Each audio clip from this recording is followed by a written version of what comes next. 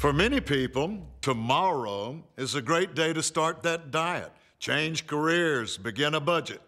Tomorrow is less than 24 hours away and filled with promise. However, as tomorrow becomes today, excuses grow like weeds, and the promise for change stays stuck in tomorrow. One problem with this mentality is that change becomes elusive. Self-confidence can falter when you continually break your own promises. So stop excusing poor behavior and muster up the courage to change your habits.